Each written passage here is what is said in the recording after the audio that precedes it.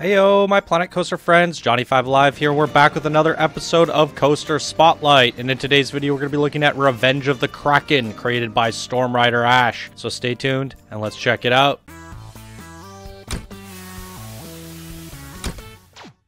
Alright, this was sent in by one of our Discord members and gold patrons, Stormriderash. Thank you so much for your support. It's greatly appreciated. And he says, a small placeable coaster blueprint that I was working on. The theme of this ride is that a pirate versus navy. As you can see in the walk into the scenery, pirate are going at it against the navy as an unexpected monstrosity lures closer. They must band together to overcome the beast of the depths, which it all unfolds as you zoom and fly around the action on a ride involving sudden drops, twists, turns, and high-speed turns. Quick look at the Steam Workshop, everybody. Here it is, Revenge of the Kraken by Stormriderash. Links will be down in the description as always. Come rate it, favorite it, subscribe to it, and all that good stuff. Alright, so I do want to mention that you guys will probably see a lot of Patreon videos this week. There's a lot of our patrons making submissions all at the same time, just so happens. And I do honor the priority pass. And I do say if you're a silver patron or higher, you get a priority pass onto the show. And since we only have 32 patrons at this moment, essentially, if you're a patron, you do get prioritized, and I do pick it as long as your submission is good. It just so happens that all of our patrons end up, they all happen to be really good creators. But I am honoring the system even more so than I promised. So as long as the creation is actually good. I just have to say that essentially the patrons are the ones making the show go on. If it weren't for the patrons, there would be no show. And YouTube doesn't pay very much money, guys, and a third of my monthly revenue is now supported by the patrons. So they're making this all possible. So I want to try and honor everybody as much as possible, no matter what their patron rank is. However, if you're gold or higher or silver or higher, you're going to get on the show more frequently, and that's just the way it goes. Low-end patron, I'll still consider it because you are helping the channel. I'm definitely going to prioritize the higher patrons always. So essentially, if you're silver or gold right now, as long as your submission is good, you're going to get on the show almost that week, the week of submission. So I definitely encourage everybody to do that, and you guys help make the show possible. So thank you to all the patrons. Let's take a look at what this is all about. It's Revenge of the Kraken. We saw something similar by Riddler Revenge this month, and I feel like they had the same name or something. So there's a lot of Krakens going on here. Oh, you know what I forgot to do? Now, I have been, in the last few episodes here and there, depending on how I release these, you guys will see me, if it's a placeable coaster blueprint, I'll include the building, or the setup in the intros. So, let me know what you guys think of that, if you guys want to see how the paths are set up, and if that's... I mean, it's better than just sitting here looking at nothing, I figured. It's a little bit more editing work, but that's okay. As long as it improves the quality of the show, I'd like to try and find all these little things to do here and there. Taking a quick look at this, let's lock the time of day to daytime. Now, alright. Nice use of pirate ships crash into rocks here. And lots of Krakens and water going on here. Quite crazy. I'll probably actually slow this down. It's a little bit crazy with all these arms flailing about. I love this boarding station. It's like the hull of a ship, and they're fighting on it. Really neat. Now, my initial reaction when I was putting this down is when I saw the screenshots, it looked like there was a lot more elevation and depth to it. It does feel a little bit flat. However, if you're putting it on your cove or up against some mountains and stuff, I think it could look quite good. Let's see how many pieces this is. 1995. So a lot of the rocks chewing up the part count. Now, if I were to make a suggestion, I would probably say make the entrance more apparent. I know you ran out of pieces. It's kind of tough. Maybe you can fix this or go back to this and improve it a little bit when the 4,000 piece blueprint comes out. Now, you could probably go a little bit lighter on some of the rocks in some areas and just leave it as open pools. and that would give you extra pieces. But when I was placing this down, I couldn't really, you probably saw in the intro, spinning it and spinning it and spinning it, and I couldn't quite tell where the entrance was. And then when I started connecting the paths, I realized it was this right here. And I usually really appreciate it when people do some sort of entrance. So some sort of building here, whether it be a pirate hull or, you know, a big Caribbean pirate entrance of some sort with some decorations and maybe a shop next to it, that would be a lot more welcoming. And, you know, a big sign saying Revenge of the Kraken, just to kind of let you know. I mean, all rides have some sort of, in real life, all coaster experiences have some sort of ride letting you know, hey, this is the coaster you're going on. And I feel like that's lacking in this one. And I'm also feeling it's lacking a little bit of elevation. So when the 4,000 piece blueprint update comes, I would definitely recommend trying to add in some more caves or hills or mountains with these rock formations, a little bit more palm trees and stuff like that. And I don't really know the pirate pieces all too well. I'd have to look at them, but it's definitely could use a little bit more oomph. So you're gonna have to get creative with that on your own. Now there's lots of Krakens and lots of fun animatronics going on here, so we're gonna have to judge the rest as we ride it. So the guests are pouring on, and I did like the queue, so we'll take a walk through the queue here. It is quite nice. You pass through all these neat rocks, and it's very immersive. See, I like this coming over us. Now, if that was integrated into the coaster where you're going underneath rock formations and stuff, that would be really cool as well. And they pass by a Kraken for the queue. Oh, some floating barrels there. And boom, into the boarding station. All right, let's take a look at the nighttime lighting. I really like how it's glowing over here. That looks real nice. Now, I don't know if it's actually purple or if that's the moonlight, but I feel like to make it feel kind of creepy, you could have more purple lights on top. Blue, purple, orange. That would be a very nice combo of lights. And I would try and push that a little bit further in some areas. Use the floodlight and direct it from maybe up top, so it pushes on top. And then the blue projects underneath, and then add in more lanterns. I put some more lanterns around here, and again, you did run out of pieces, so I get that. So this is really feedback for next month. You could take this feedback, come back to it in the next update, and really make this thing hit home. But I think you got the right idea here, and for me, it's just feeling a little bit flat, and it's lacking a little bit of nighttime lighting and a boarding entrance. Other than that, I think those fixes will make it a really awesome coaster. In terms of your track color, I don't know what the reason for yellow, or I guess it's like a yellow-orange, tertiary orange. I don't know what the reason for that is. Let's see what... Orange, blue, they are complementary colors, but there's a lot of brown. I guess it works. Orange and green.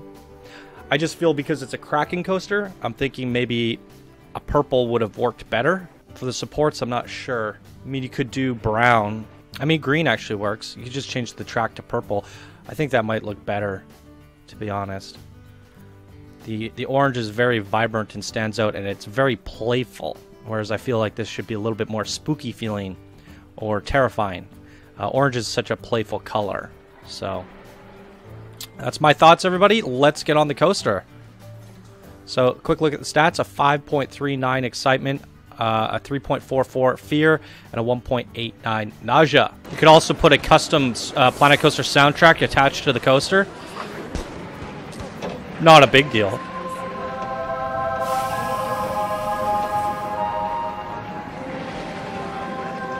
I think what we'll do is we'll ride it at day and then night, and whichever one I think is better, we'll do a cinematic for.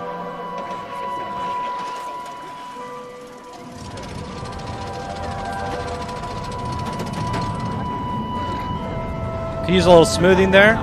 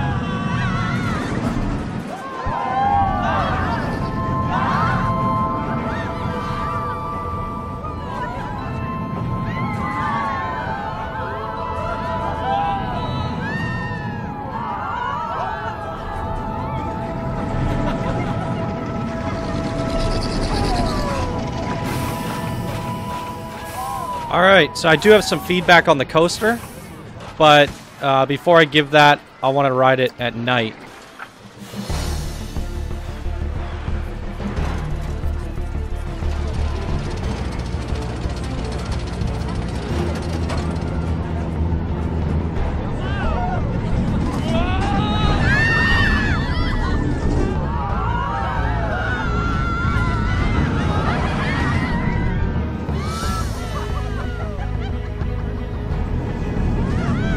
Definitely feel like this has a lot of nighttime potential with the feedback I gave earlier.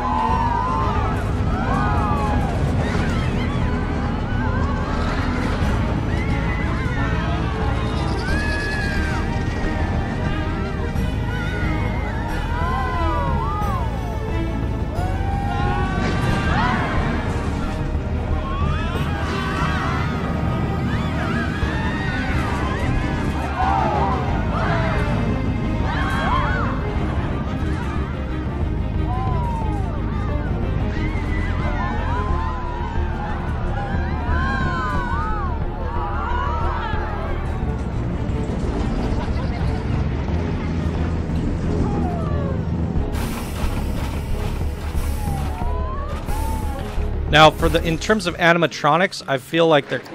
I don't know if I missed it, or if I was just sitting there thinking about the coaster and my feedback, or if I feel like it's lacking from that coming straight down into a Kraken scare moment, like a very obvious one. I gotta check this out again for cinematic.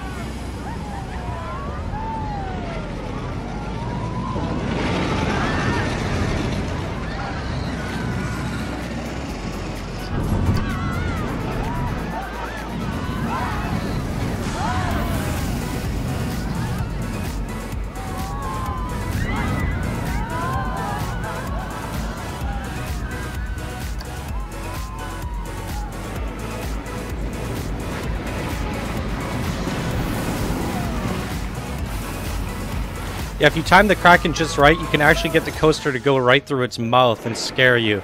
I feel like he's kind of off to the side in all three different uses rather than in your face. So definitely could use a little bit of improving there. Now, I wanted to mention something for nighttime.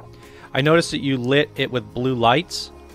Probably a better way of doing this, although it would take more pieces. This is just a little bit of feedback because the lights are pretty spotty. Well, there's two ways of doing it. Rather than using 5 different spotlights and then making it look all spotty, option 1 is to go into here and use the floodlight rather than the actual spotlight, and then you can hide it in one of your rocks and color it blue, depending on the blue, and depending on how far you put it out or where you hide it, you could cover the whole area with just one light, pretty much, or maybe 2, one on either end. That works a little bit better. It's less spotty. And then there's option 2, which is if you go into editable text. Any of these signs will work. I recommend using the biggest one. I haven't quite figured out which one's the biggest. I've seen people use these ones. What you can do with these is they naturally glow. So if you want that glowy water, this is probably a better option. And you could still use some spotlights and different bits of lights to kind of get a little bit more texture, but use like a darker blue so it's a little bit darker in some areas. You could still use a spotlight to make it project color. I get that it's not a realistic water effect, but it does give off some pretty neat... I don't know. I like the glowing water personally. I'd still say you could do stuff like this and add it on top just to give it a little bit of extra noise. But I would take those and reduce the brightness. So if you take it down, it'll just make it less bright. But then you could also do the floodlight thing that I showed earlier. There's a number of different options, so I just want to show you that, guys, that.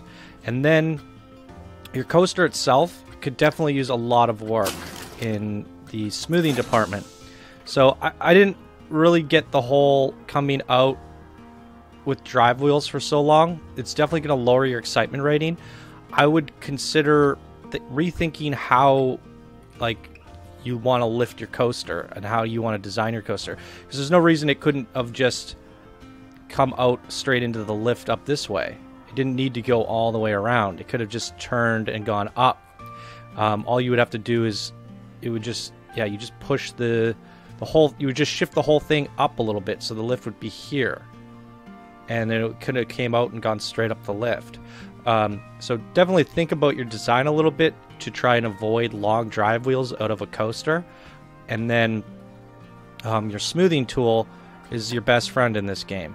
So you can definitely smooth these transitions a little bit more, especially coming out through here and down. You can even smooth that whole thing.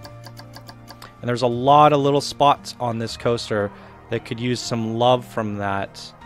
Like these hard kinks, that's a big no-no for me. It needs to be a little bit smoother. You don't want to give people whiplash. Now, obviously, your rocks are going to get in your way. You can fix it by doing that. And if you still want to maintain the banking, what I do when I'm doing this is I take the piece, I overbank it, and then I smooth the piece going into it.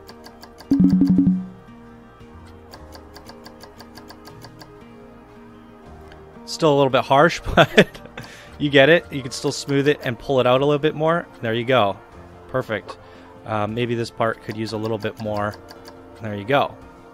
And then this part as well, it's kind of like kinked. So definitely pay attention to every inch of your track as you're riding it. Usually what I do is when I ride my coaster, I kind of like, well, first I'll just go through and look at every piece of the track as I'm going through and make sure that there's no kinks like that.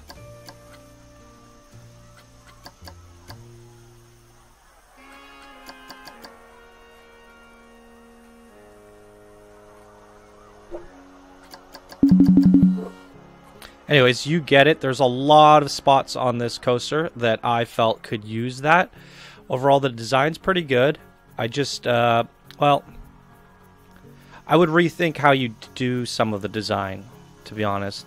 It's just the layout is a little bit strange in terms of how it comes up and out, and I would probably go straight into the drop instead of coming out so high and all that stuff. So in my opinion, I would have probably... Now, one thing I felt with this coaster is it wasn't very fast, so I would have even probably raised that lift a bit higher. Just a little bit. Now, when you're trying to connect these things, sometimes like when you fudge things and move things around, like you guys saw it when I did it over here, I just fudged it. I pulled it up and it broke all the track and created all these dents. You can always fix all that stuff by smoothing. So even here, I'm just trying to like get it to where it needs to be over there, and I really don't care what it looks like as long as I get it there. So as soon as it lets me snap it in, okay, we've got a little bit of a problem here. That's all right. We can go under. And now it's completely lumpy and terrible, but if we just grab it all the way to the top and... Oh, okay. We probably have conflicting with this track here.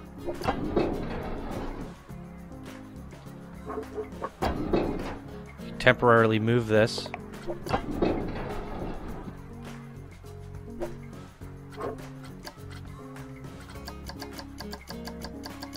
It's going to be coming down straight from the drop into this roll. Probably going to make it a little bit more exciting.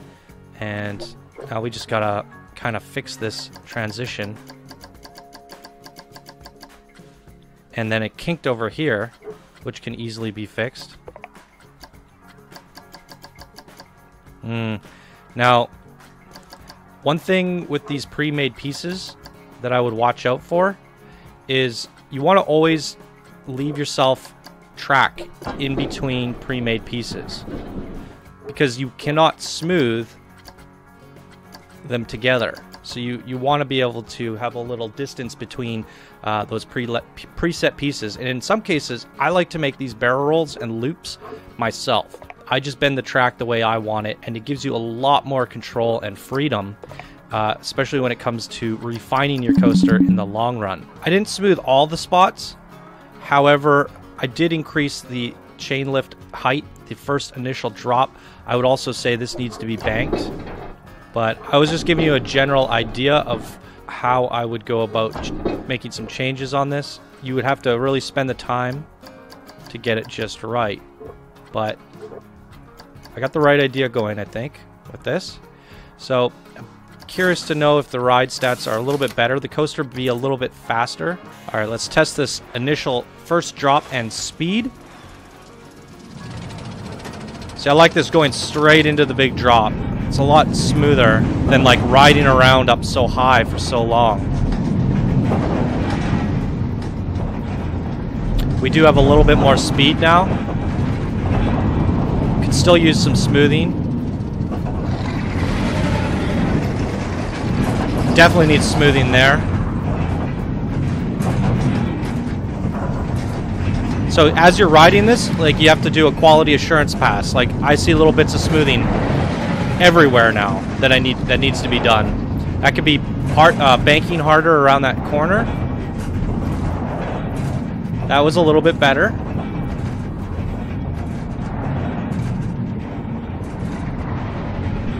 And this part's a little bit smoother now. And going into the station should be a little bit smoother. Now, I felt like our biggest culprits were coming in after this drop. That whole transition could be a lot nicer. Now, I am curious to see the stats. Look at that. We got this to almost a 7 excitement already. Your excitement was at a 5, I believe. So we got it up an entire 2 points from those changes. I would probably... it needs a lot of adjustments. In order to get that smooth, we need to bring this up. Oh, it's all intertwined and messy. We're not going to be able to do that. Anyways, it would take some fiddling and some reworking. Essentially, you would have to either come down underneath the track and up and around. I like this intertwining mix. It has potential, but it needs to be smoother. It certainly does. So there were big culprits here and coming down into here. So I would say it wouldn't hurt to delete it and rethink it and get it really smooth. But I think you have the right idea. Anyways, that's a long episode. A lot of feedback in this one. I think it was all viable feedback. Really curious to see what this becomes with a 4K blueprint, because I do think it has potential. So a lot of good elements here. It could become something really nice. But overall, I really enjoyed it, and I think it has promise. All right, everybody, that's Revenge of the Kraken by Stormriderash. Links will be down in the description as always. That's going to do it for this episode of Coaster Spotlight. If you guys enjoyed, please be sure to smash that like button. If you're new to the channel, be sure to subscribe for more Daily Planet Coaster videos, and let me know what you guys thought of the Revenge of the Kraken down in the comments below. All right, everybody, I hope you have a wonderful day, and I'll see you guys in the next video. Bye now.